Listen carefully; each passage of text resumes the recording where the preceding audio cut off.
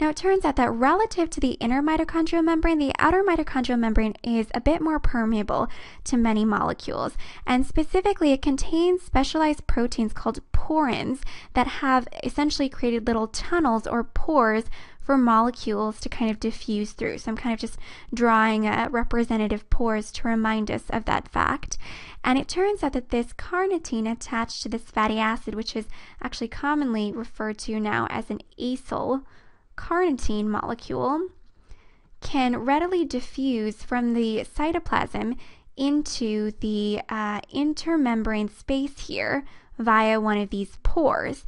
And it's actually a bit unclear to scientists whether it's the carnitine and the fatty acid, the acyl-CoA, that both diffuse into the intermembrane space and then get kind of attached via this carnitine acyltransferase, or whether it's more like what we've drawn up here, and that everything occurs in the cytoplasm and this entire acyl carnitine molecule diffuses into this intermembrane space. So I just wanted to mention that, but in any case, the ultimate endpoint is the same. We get this acyl carnitine into this intermembrane space via these pores in the outer membrane. Now, at this point, you might be wondering to yourself, why did we go through all the trouble to create this acyl carnitine molecule if these porins are permeable to a lot of things, including even fatty acids? So why can't the fatty acids just, go through these porins and get into the mitochondrial matrix? Well, first, I want to remind you that, remember, we're only halfway home. We have to still traverse this inner mitochondrial membrane in order to get to the mitochondria. And it turns out that this inner mitochondrial membrane does not have these nice pores in its membrane, and so it's far less permeable to molecules in this outer mitochondrial membrane. But what it does have is it has this protein transporter within its membrane that's going to help us out a little bit. And this protein transporter is called acyl carnitine. So already it's giving you a clue that it's going to recognize that molecule, acyl carnitine, that we worked so hard to create, and it's called acyl carnitine translocase. So just like its name suggests, it's going to essentially translocate this acyl carnitine from this intermembrane space into the mitochondrial matrix. And to show that, actually, I'm going to go ahead and take a quick shortcut here and actually go ahead and copy and paste this molecule here from the cytoplasm to the mitochondrial matrix right here. And I'll go ahead and extend our path right here from the intermembrane space facilitated by this protein transporter into the mitochondrial matrix.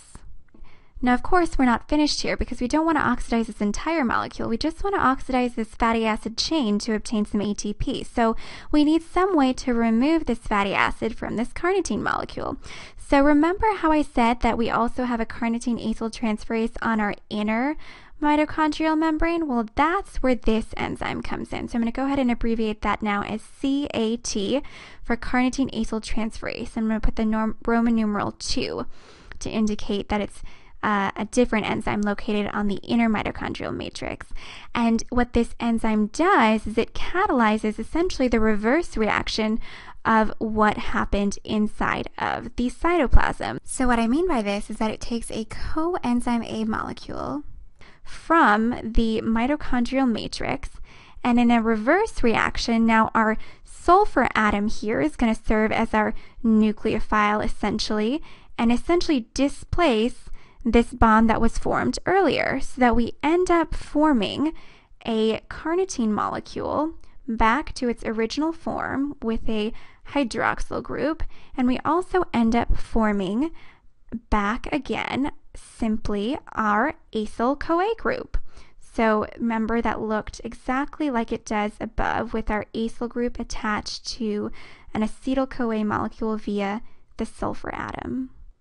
And in fact, just to make that crystal clear, I'll go ahead and actually write out the full name below it. So recall that this is the acyl-CoA molecule. Now, before moving on to the oxidation step, I want to point out one more thing, which is that it turns out that this acyl carnitine translocase protein transporter is actually quite efficient, because for every acyl carnitine molecule that it pumps into the mitochondrial matrix, it actually exchanges it for one molecule of carnitine. So this carnitine molecule that's produced by this carnitine acyltransferase 2 enzyme can actually return via this protein transporter into the intermembrane space. So I'll go ahead and continue its journey in the intermembrane space, and then out through the outer mitochondrial membrane and back into the cytoplasm, where it can be recycled to help transport another fatty acid into the mitochondrial matrix. So that's kind of a pretty cool mechanism, I think. All right, so now that we've finally gotten our fatty acid into the mitochondrial matrix in the form of this molecule acyl-CoA, what happens to this molecule next? Well, using the enzymes found in the mitochondrial matrix, this molecule undergoes actually a cycle of repeating steps, and each cycle consists of 4 main steps, and at the end of each of these 4 steps, we end up producing one molecule of acetyl-CoA, and I'll remind you the structure of this molecule is a 2-carbon structure, an acyl group attached to a coenzyme A like such. And each time we also produce an acyl-CoA chain that is now 2 carbons shorter than it was before. Of course, that's because it's losing those 2 carbons in producing this acetyl-CoA molecule. I'm not going to go in depth into these 4 steps here or the enzymes used to complete these steps, but what I do want to point out big picture are the major inputs and outputs of these 4 steps to get to this molecule of acetyl-CoA and a fatty acid chain that's 2 carbons shorter. So remember that the production of acetyl-CoA involves oxidation. So oxidation, we're losing electrons, which means we need the help of electron carrier molecules to accept those electrons so that they can shuttle them to the electron transport chain to produce some useful energy in the form of ATP. So remember, our 2 electron carrier molecules are FAD and NAD. And of course, these are in their oxidized form, so when they accept electrons, they become reduced into FADH and NADH. And of course, it also produces a proton as well. And the kind of convenient point that I want to point out to you is that it turns out, remember that the electron transport chain is not far away. The electron transport chain is located on the inner mitochondrial membrane, right? So that's quite a quick journey. And so these are readily reoxidized to their oxidized form once they donate to the electron transport chain. And so this cycle can continue quite conveniently in this mitochondrial matrix. Now, as a couple of minor points, remember that we need some source of oxygen to be forming all of these carbons bonded to oxygen in each of these subsequent acetyl-CoA molecules that we produce. So there's actually an insertion of water somewhere along these 4 steps, as well as an insertion of an additional coenzyme A molecule for each subsequent acetyl-CoA group that's formed. Now, before we wrap things up and briefly talk about the regulation of this oxidation process, I just want to mention something that I didn't get quite the chance to talk to in depth to you about, but something you might hear when referring to this process, which is the statement beta oxidation. And it sounds super intimidating, but it's actually quite simple. And so I just want to take a minute to just kind of explain this to you briefly, like what the big idea behind this is. So this beta oxidation simply refers to the position of the carbon in this fatty acid chain that's being oxidized. So remember, the carbon that's being oxidized is this C double bond O bond right here in this acetyl-CoA molecule.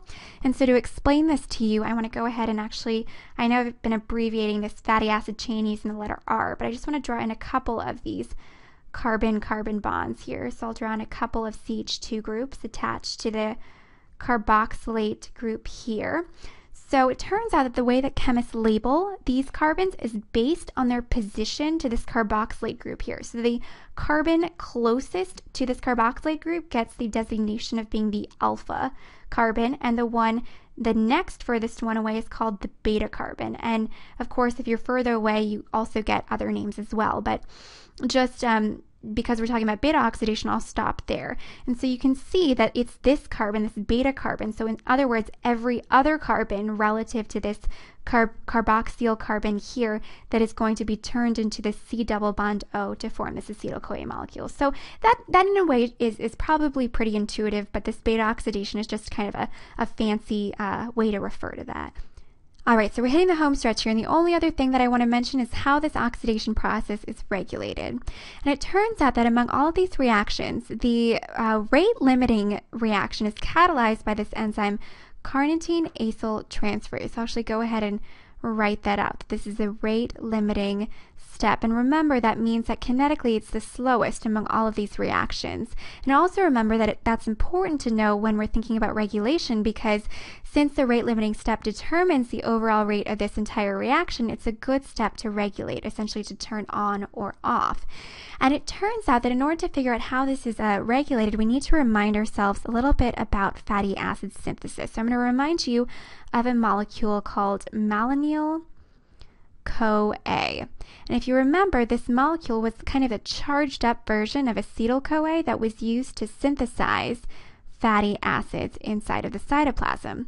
And it turns out that this molecule is actually an allosteric inhibitor of this enzyme. So I'm going to kind of just squeeze this arrow through to indicate with a red line and a minus sign here that this inhibits this enzyme carnitine acyltransferase 1.